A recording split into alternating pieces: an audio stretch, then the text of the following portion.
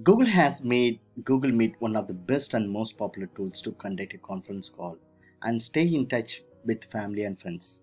Recently, Google announced a lot of new changes that are incorporated to Google Meet, including new integrations with other Google services such as Google Docs, Sheets, and Slides. This kind of integrations will help in boosting productivity and will be useful for the ones who frequently collaborate on the documents.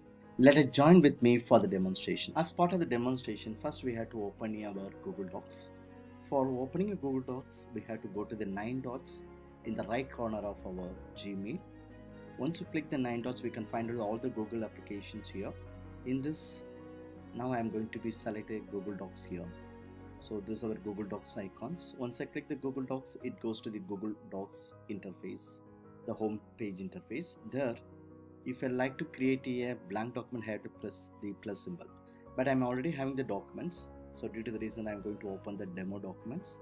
Once I click the demo documents, it's open the documents interface. So this is the file name of demo documents. So that we already know that how we can type the things under this, or the basic menu bar and toolbars are available. Now if you see in the right side, so already one person's already connected, therefore the two person now they accessing this particular Google Docs. One is mine, other one is the other mail ID, it's called Thiyagu. So that's one of the persons that's already using this document, the same documents. So now as a user, I like to connect with the people those who already collaborate with this particular documents. For this, what I'm going to do, I like to connect with them in a Google Meet. So previously, if we like to open a Google Meet, we have to go to the Google Meet and we have to connect the people. But now Google Docs itself, it was integrated. So now in the right side, near to the share button, so we can find out there is the Google Meet icon. Once I click the Google Meet icon, I can find the two options. Yeah. So the two options, one is called start a new meeting. Suppose I like to create an instant meeting with the collaborators, then I can go to start a new meeting. Then suppose one of the collaborators he already started a meeting, I like to connect with them, I can use a meeting code.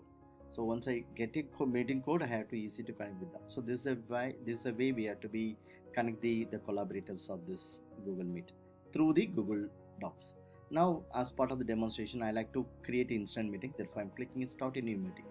Once I click start a new meeting, there is a pop-up window, it started in the right corner.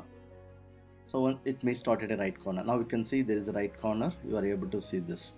So in the right corner, so here this is a Google Docs. Yeah, so this is a camera. If you like to turn off my camera, I can turn off the camera. This is a turn off camera.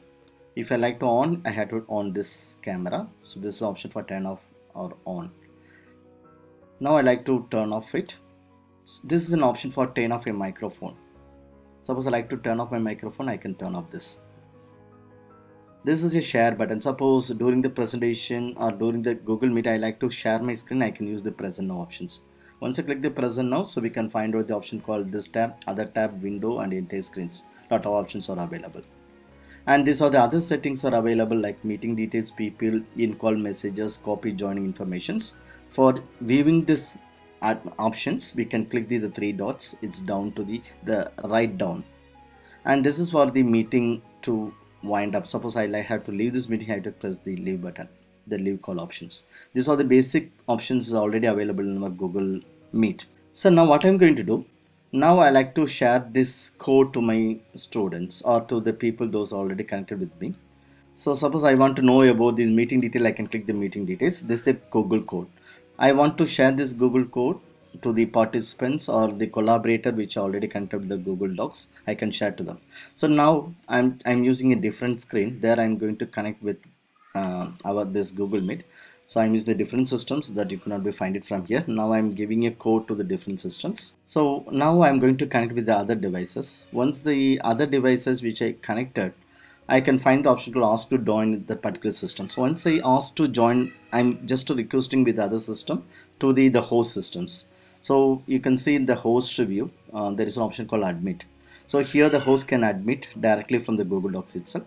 Once they click admit, you can find out the two interface.